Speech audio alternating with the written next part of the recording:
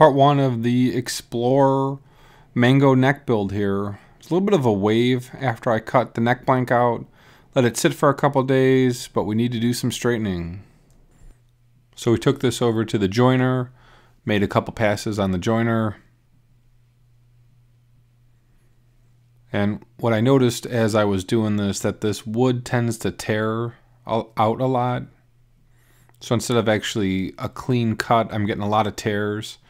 So I know I got to do a lot more sanding and be careful as I'm routing. This is not really a straight grain piece of wood that's easy to route. It's a little bit messy. So we'll go ahead and sand each side of this as well, see how flat I can get it. And as I was sanding it, I realized I'm going to have to split it and put another piece in the middle. So I got some more palmwood in that 1/4 inch thickness, and I'm going to glue a center strip down the middle here and widen it and then strengthen it as well. So we'll go through, feed this through on my Laguna 16-inch HD bandsaw. Just a slow cut. And then after we cut it, we'll take it back over to the drum sander and smooth it all out. We'll make a first pass, and then we'll go ahead and do a second and third pass as well. I'm not going to show you all of that because you'll get sick from the back and forth on the GoPro. I try and stabilize all these videos so that you guys don't get sick. And moving forward, I won't be wearing the GoPro as much. Palmwood has a lot of oil in it, and what we need to do is break it down slightly so the glue adheres a little better. So we'll take some acetone, wipe down both sides, see how this fits, get some wood glue, make sure that the fretboard is going to fit on the neck.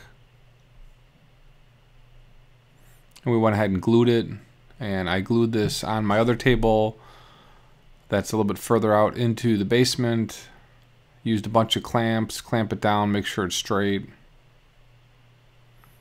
And then once we get it all set, we'll run it through the joiner once more and get that edge nice and clean. And you can already see the figure in this wood is pretty outstanding when I flipped it back.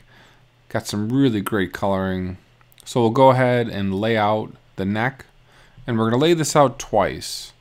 First time is to sort of rough it, where I'm going to cut the 17-degree headstock angle, and then once I cut it, I'm going to come back and relay it out again, kind of measure twice, cut once, and then after that cut I want to make sure it's looking good. We'll grab the truss rod and lay it out, again making sure you're measuring twice and only cutting once. Make sure that width looks right and where the end of the truss rod is going to be. And I've got my DeWalt 621 router with a fence.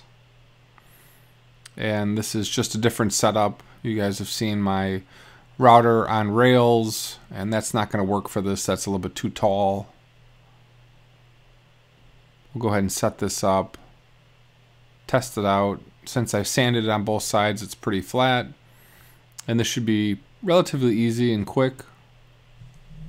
So I'm making some final adjustments for the depth. Clamp this down to the table.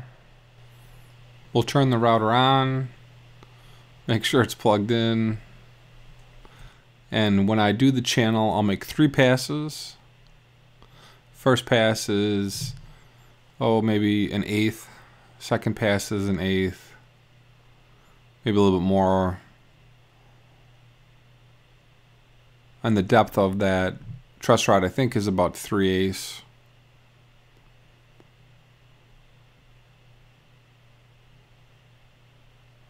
We'll just go back and forth, hold it steady. And this actually worked out really nice. It's a nice fence, nice router. The weight sits really good on that skinny neck blank.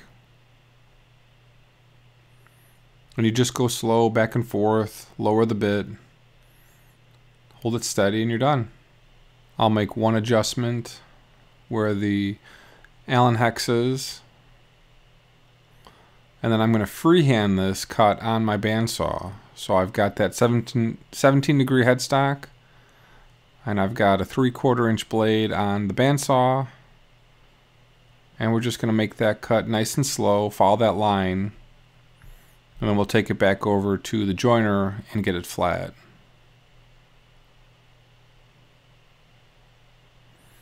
So the trick is to line it up and go slow.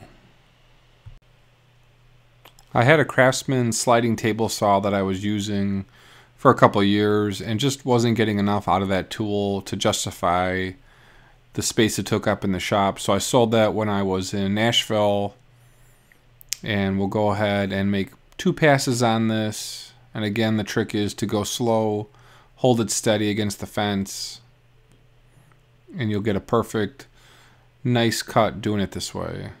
Takes a little bit of practice, but then I don't need another tool and sort of a wasted space in my shop.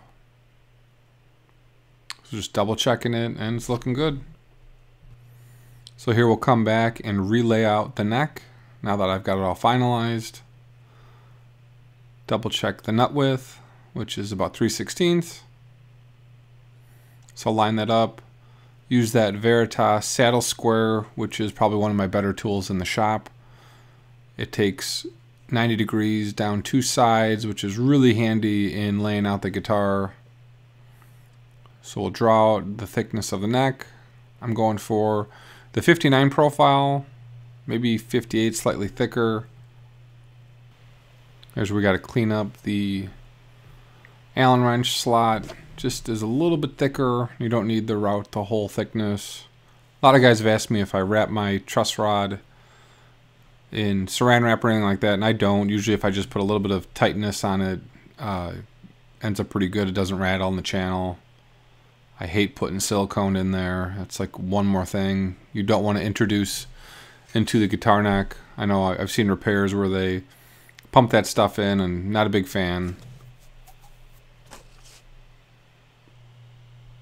We'll freehand cut this then on the bandsaw, and we'll clean it up later with my router.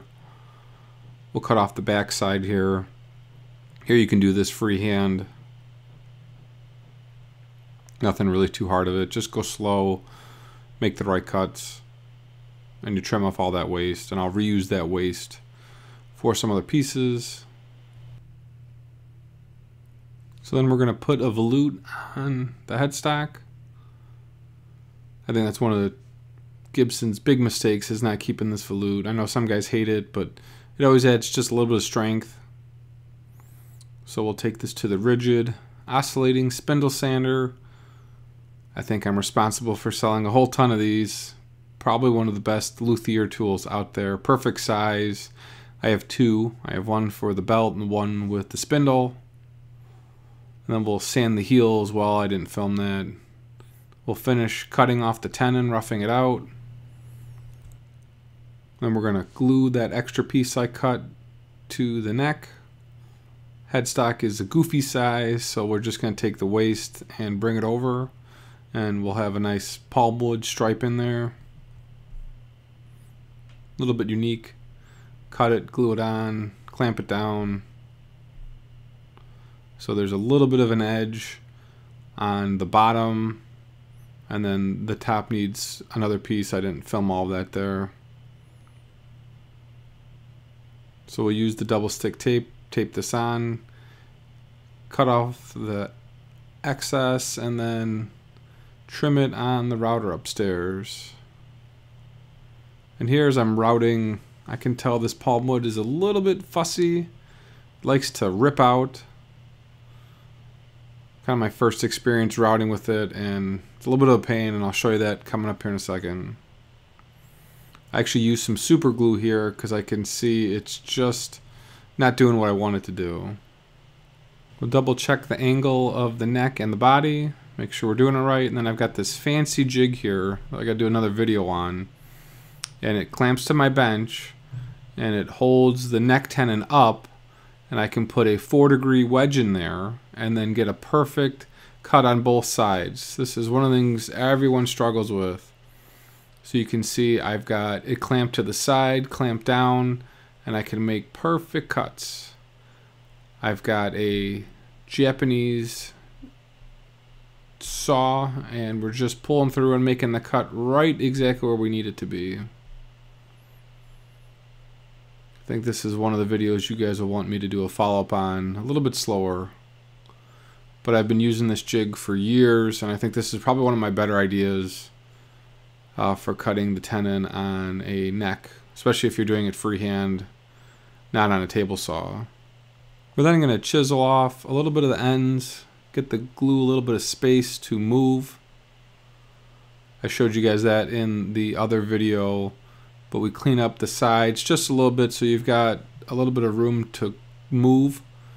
If you got too much tightness, the glue and the neck are not going to fit right, so we leave a little bit of room for some expansion of the joint and where the glue can sit.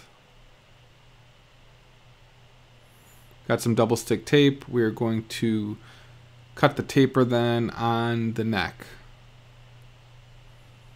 I still like my double stick tape method. I'm not going to the super glue tape that you guys have seen.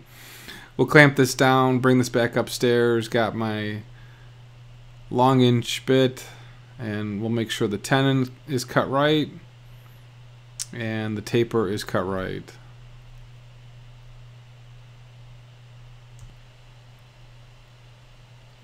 We'll then take this over to the pin router and just flatten off the back of the neck so that it's nice and level.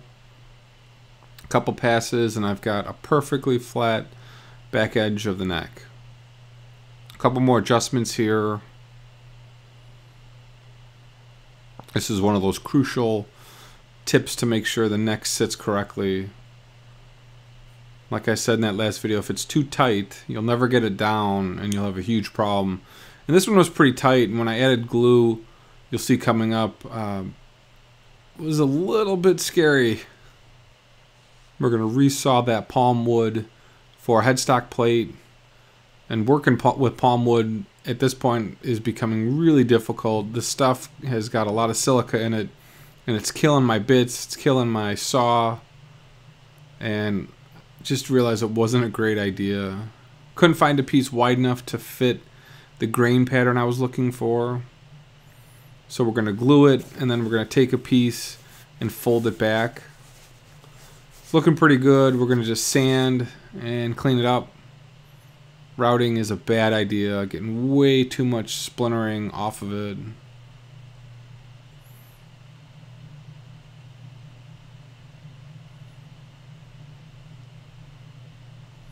Again, we'll just clean it up off the spindle sander. Make sure it's looking good. File the tenon down just a little bit. I was playing around with it and it was a little bit too tight, and you can see the fretboard is sitting there. We'll move to that next and I'll show you how I make the fretboard. Thanks for watching, guys. We will come back with the fretboard and show you where that starts.